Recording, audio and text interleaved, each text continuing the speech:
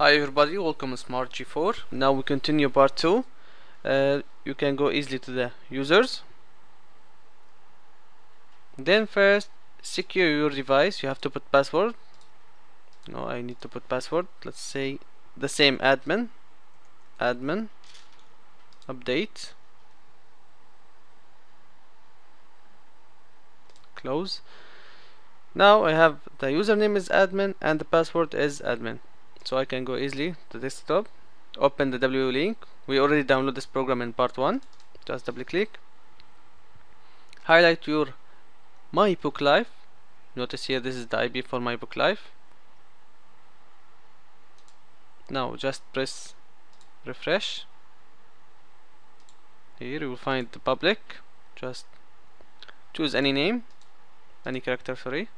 Let's say H map, then successfully here. Okay, go to your computer, you will find it here, the public and H. Here you can put your music. You will put it like this, not in folders, like this. Let's say I will add another song. Choose anyone. Choose this one here. So I have here 3 songs. Now close it.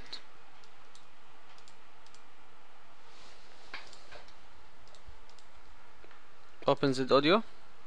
It's already open.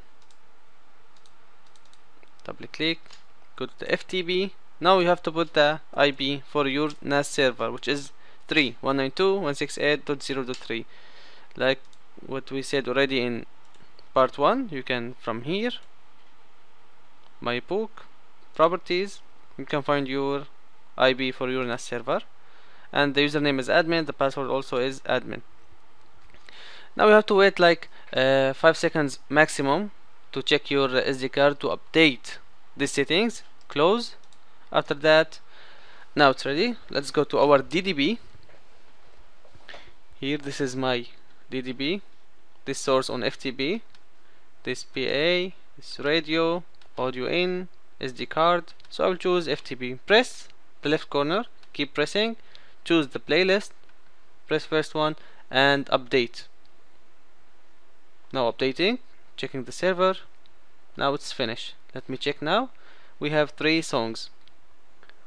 Press play.